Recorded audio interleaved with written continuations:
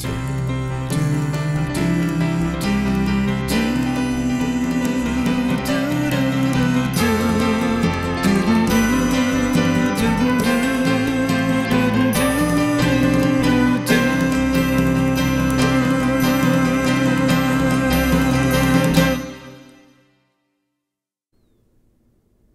folks, Brian here. I want to first of all thank you for downloading the free version of the book. This is a gift to you, it's a gift to the world so that all of us can grow together in our leadership.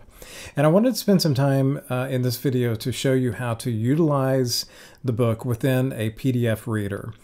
So the free download of the book is a PDF download. So when you pull it up, it's going to pull up your default PDF reader. For many people, it's your web browser, but web browsers generally don't have annotation tools.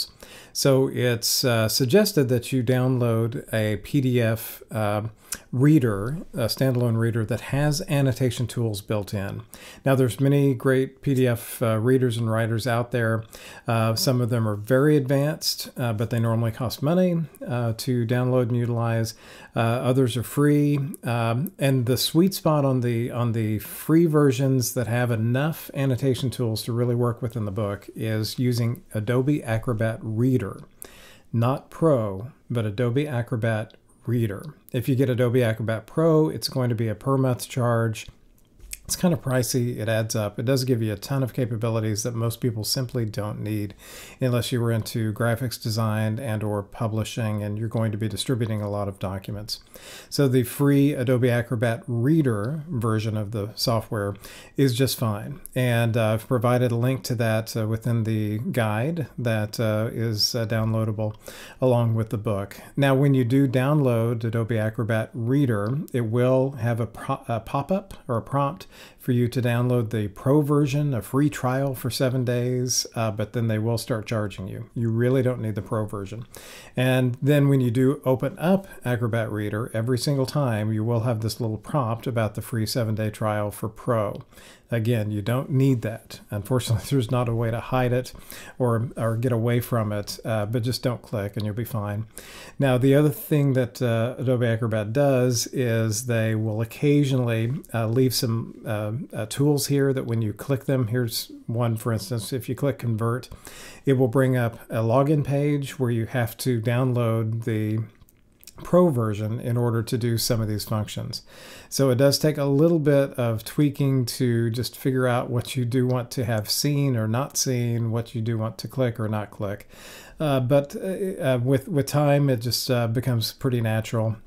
And you're only going to use a couple of tools in here. So I opened up the book within Adobe Acrobat Reader. By default, when it first opens, you're going to actually see this view with the bookmarks. You'll see the chapters listed here, and you can advance to each of the chapters directly without having to scroll. Personally, the view I prefer is the Pages view, where you can see every single page, and that way if you want to go to a certain page and look for something specifically, for instance, I'm going to go to the mindful caring, balanced mindful caring model here. I can just read that page, work within that page, and then jump around wherever I want. So it's just up to you however you prefer to use it. And what we're going to show you today is just how to use the annotation tools within Adobe Acrobat, and you're going to find those under the Comment tab. So you do have all of these various tools here to the right, and again, a number of them are only available in the Pro version, which you don't need. So just click Comment, and when you click Comment, you're going to see a comment bar here that will start filling up as you add comments, and that way you can scan through and go exactly to where you've done something in the book. I'm actually going to hide that for now so we have a bigger screen view. The other thing that happened when you click the comment button was you have all of these great annotation tools on this annotation toolbar. So let's get to a part of the book that we want to use to annotate. So let's see here. Well, first of all, I'll share that you do have the highlight tool, which is going to be one of the main tools that you want to use. So the highlighter, let's say that you just come across a piece of text that you especially like. All you have to do is click that highlight tool. You can select your color. Yellow is default. But if you want a different color, you can. And then you see your cursor has turned into a text selection. All you have to do is select the text that you want to highlight, let go, and you have a highlight. And if we expanded our comment bar here, you would see that we have a highlight right there on page 7 of the book. So if you want to go back to that highlight at some point, all you need to do is expand that and click there, and you would go out exactly to that spot.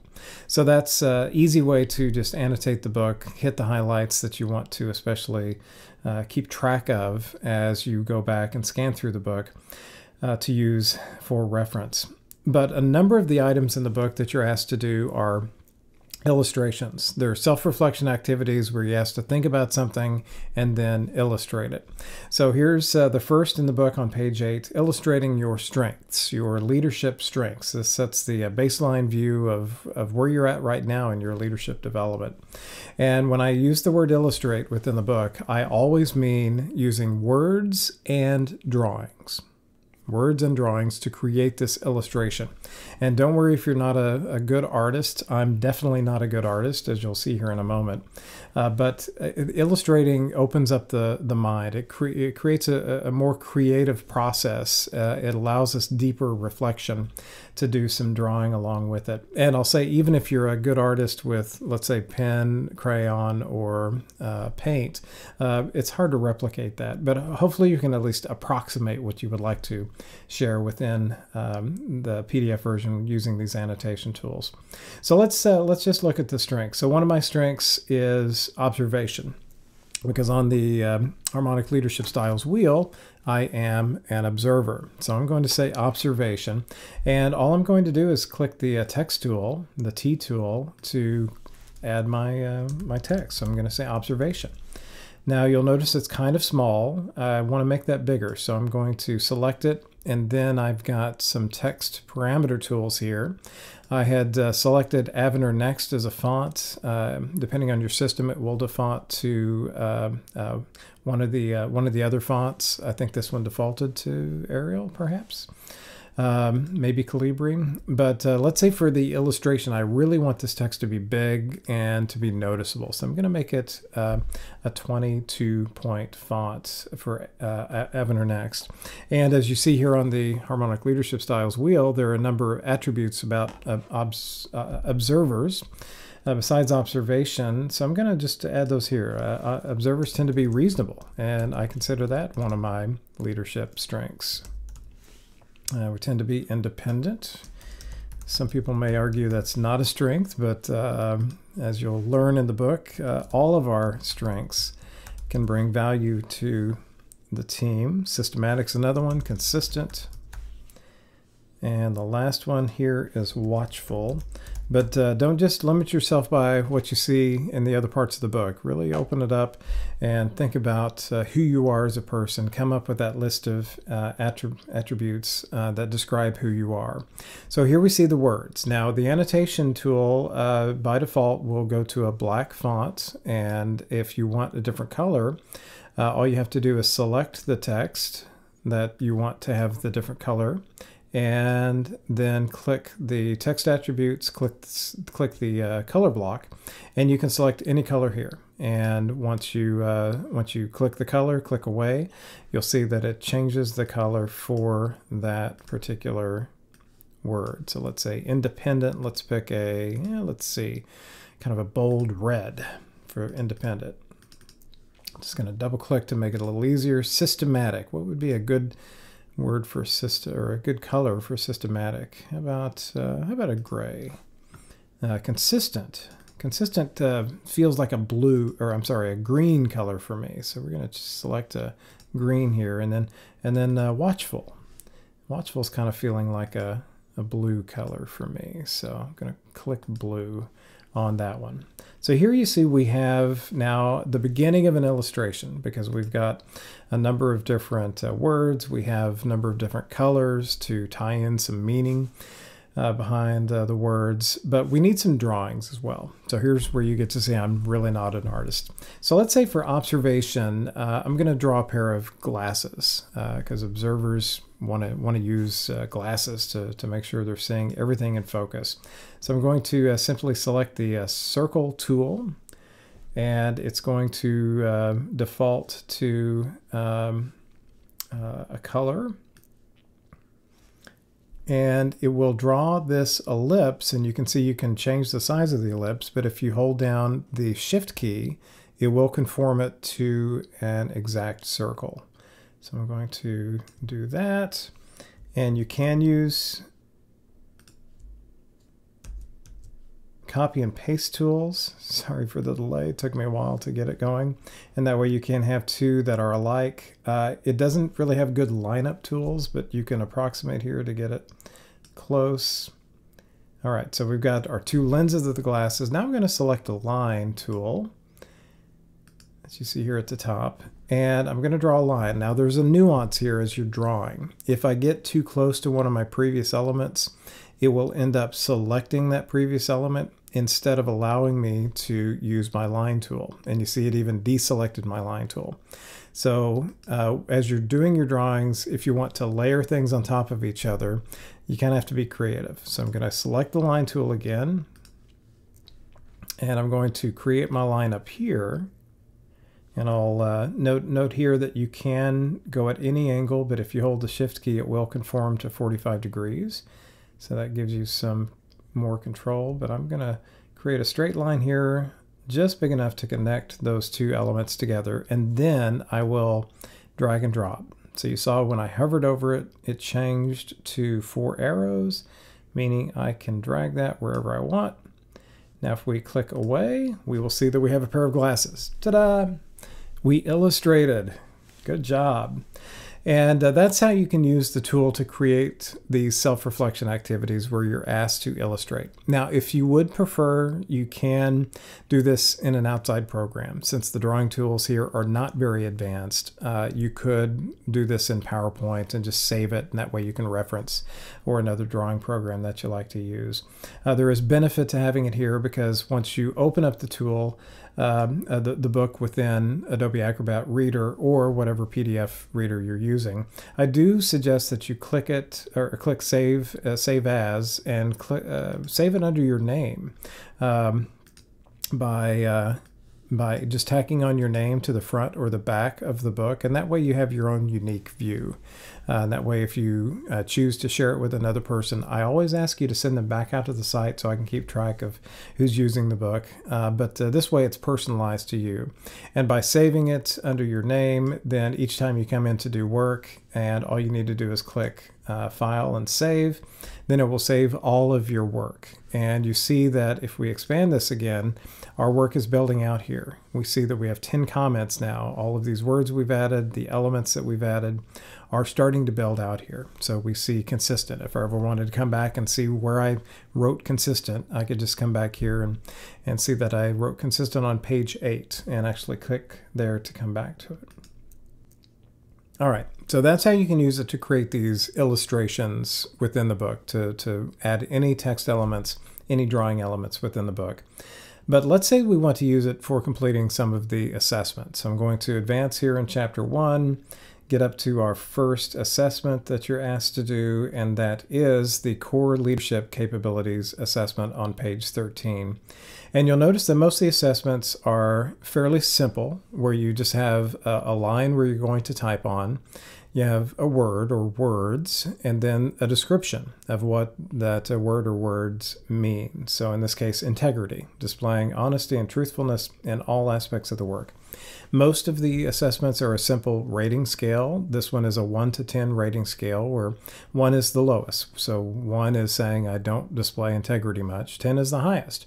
And as I've shared in some of the other videos, I suggest that we steer clear of the extremes because none of us are perfect. So even if you feel very strong in an area, consider putting a 9 instead of a 10, because we all have room to grow to get even better. Now to fill this in, we're simply going to use the text tool again, as we did last time. So it's highlighted. I'm going to click above integrity. Let's say for integrity, I'm going to say I'm an 8. Oh, but notice it's big, and it's the color that we had last selected. So all you have to do is select the text, go back up to your text attributes. This can be a 12-point font, and it should be fine. And you see now it looks pretty well on the line. And I'm going to choose a dark font so it matches better. So let's just go down the row here. Sometimes you have to double click to get it active.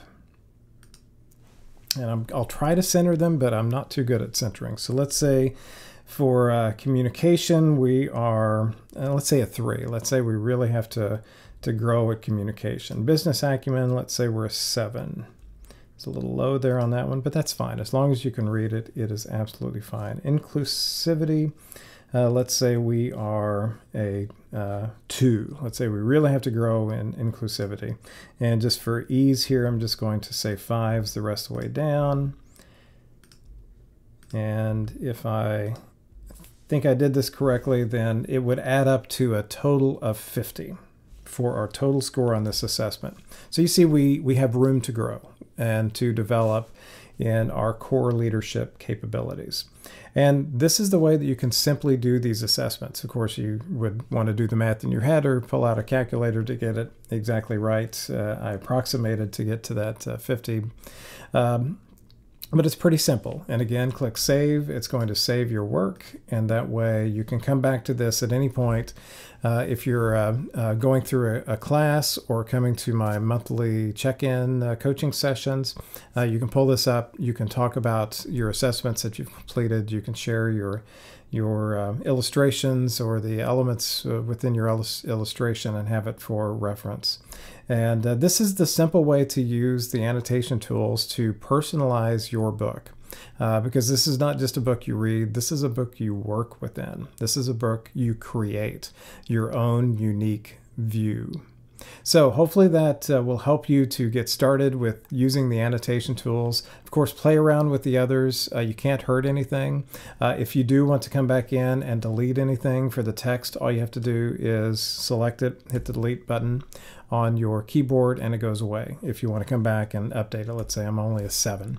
And for any of the drawing elements, if you did something inadvertent, let's say you accidentally put a square here that you didn't want, then all you have to do is hover over it until it's selected, hit the delete key on your keyboard, and it's gone.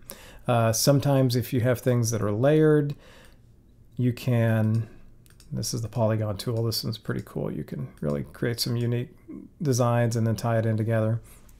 You can also right click and choose delete for that. Okay, so a number of ways you can manage within the program itself. Oh, and you can, I'm doing another polygon here. You can move. So once you move away from the element, move back over it, you see that you have the 4 arrows. So you can move anything that you want in order to create your unique view. I'm going to choose the arrow here. Let's say we really want to highlight that we got a 50 there, so that when we're scanning through the book, we can come back to this page and go, oh, let's see, where was that again? Oh yeah, there's my arrow. I really need to work on that aspect. I want to grow in this area. All right, so hopefully that gives you a starting point on how to use the tools. Again, you can't hurt anything, so just play around with the tools, get used to them, and before you know it, you will be an expert. And I just hope that this provides you what you need in order to gain benefit from the book. I wanted to keep this as simple as possible in terms of distribution, in terms of working within the book, and give people the freedom and flexibility to use your program of choice to do the annotations, to work within the book. And again, Adobe Acrobat Reader is free. Just don't click anything where it says free trial or pro version, and you're going to have all of the tools needed to make this book your own. Be well.